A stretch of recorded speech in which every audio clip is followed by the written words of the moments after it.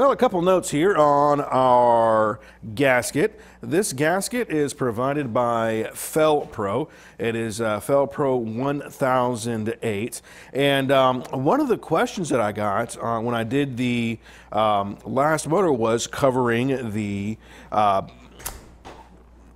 fluid or the coolant area right here, right? And so if you notice here that the gasket does cover that particular hole. Now, why is it doing that, right? Well, one side is blocked off and the other one is not blocked off. And the reason is it's promoting flow through the head itself. Now, I made I'll call it a dummy statement saying make sure that no ports are covered, but obviously that, you can't get away with that. So these gaskets are also designed for using aluminum heads, which is exactly what's going on here, aluminum heads. So anytime you change up the heads and you're going from, say, like an iron head to an aluminum head, you want to make sure that you change out the gaskets. And one more note, did you notice how much material now? You can see the sidewall, just how big these jugs are, or just these cylinder bores.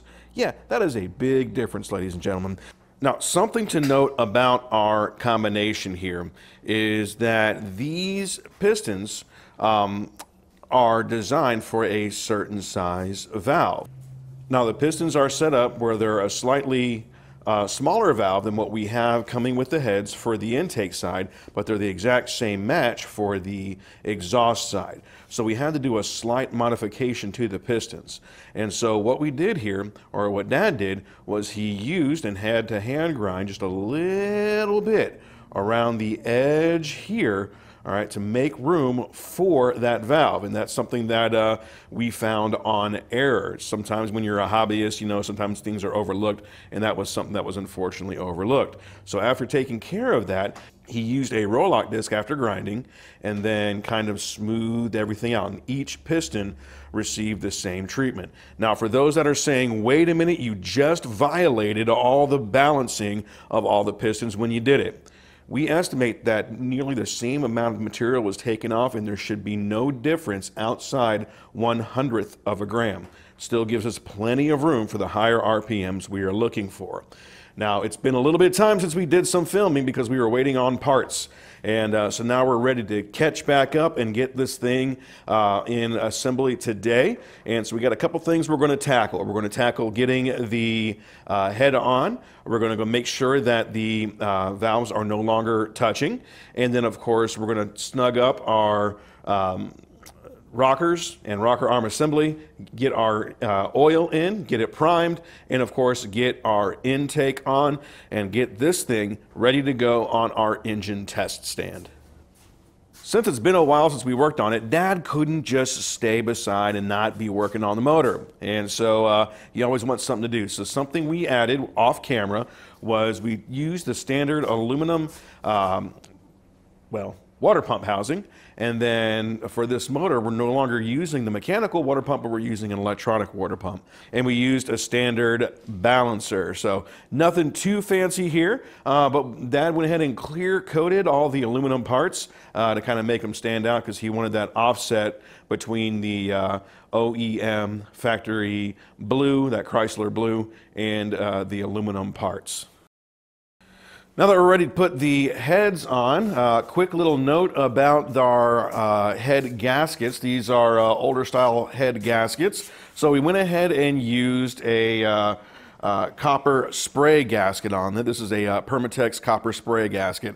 Now there's a lot of questions, here's the can right here. Now there's a lot of questions out there about the validity of using this. And here's what it really boils down to. If you are using a modern engine and you're assembling a modern engine using the modern gaskets, the copper spray is absolutely unnecessary. Now, this is an old school mechanic trick here, and it really helps promote a good seal so there's no loss of combustion. Of course, the modern gaskets might be multi-layered depending on the engine you're dealing with, or might have additional gaskets around the water jacket, so on and so forth, right? Now, there might be an additional question about, wait a minute, you're using aluminum heads. Don't copper and aluminum cause corrosion?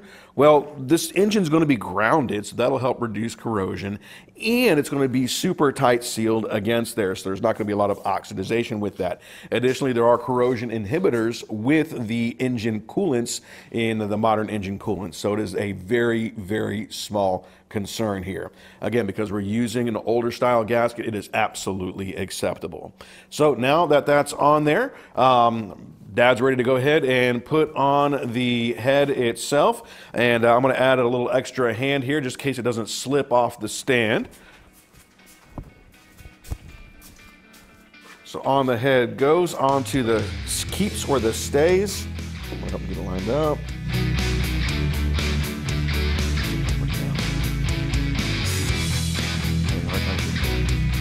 More my way,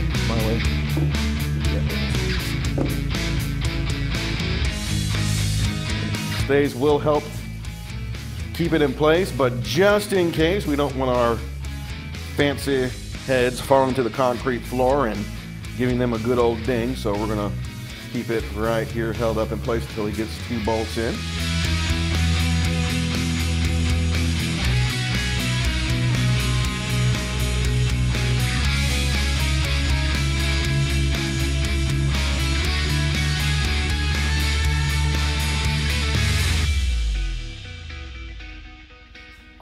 We are using the ARP fastener assembly lube for these. These are ARP bolts.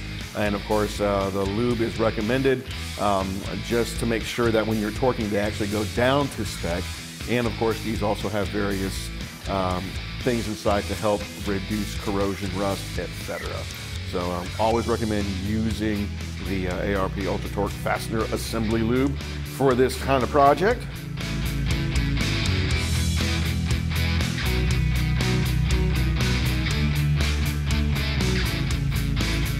Now each bolt will get a light coating on the threads themselves, and in a few moments you're going to see us run through a torque sequence, and that torque sequence I believe was 35, 65, 95. Is that correct? All right.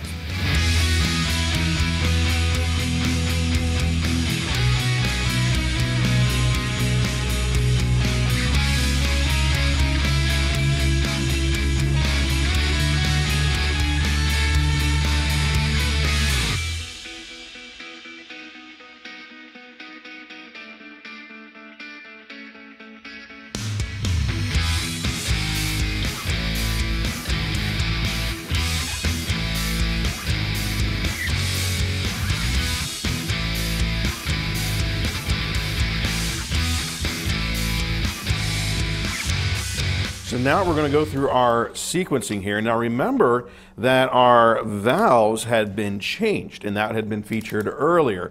The valves themselves are actually physically thinner as far as the actual valve spring assembly itself, right? But the actual spring material is thicker here. And it really helps with especially that center bolt, which can be really, really tough to get in. And you might actually find yourself having to take one of your existing 1/2-inch drive sockets and modifying that to get in between for that first one, which is right here where my finger's at. Now you can tell the sequence that Dad is working in here. He's first going to 35, and notice he started at the center, went to the next ones over, and then goes to the outside ones here. And so that's to help, that's per the sequence that's recommended. And of course, it helps with getting the pressure here, then out, then all the way to the front and back of the motor itself.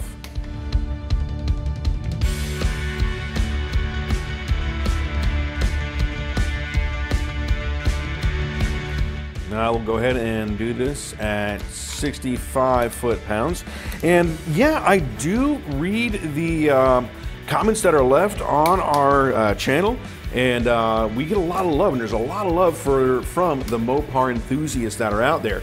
And one of the comments we got from when we were putting on the crank, we were torquing it down and people were noticing it moved, was put a paint stick under the wheel. Sure enough, that's what we did today. So thank you very much for leaving that comment, and it really helps ensure that we're not moving the motor as it's torquing down, which might throw off the torque number itself by minimal amounts, but it keeps it from moving. So I'm just here holding that paint stick in place, and Pop's torquing down here.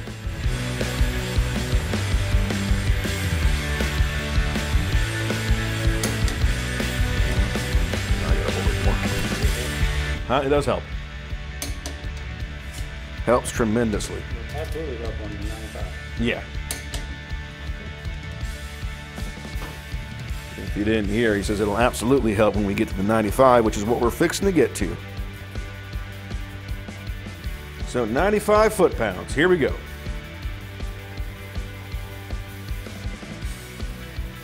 Now again, 95 foot-pounds is recommended from Indy and Hughes Motors.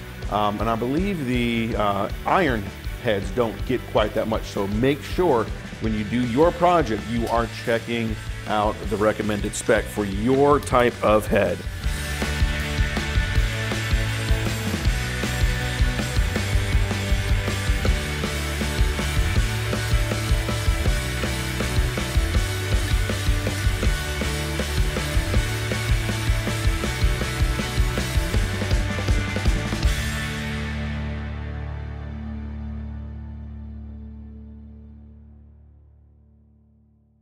All right.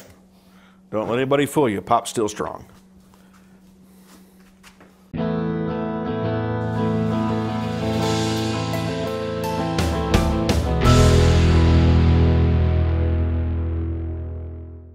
right. Don't let anybody fool you. Pop's still strong.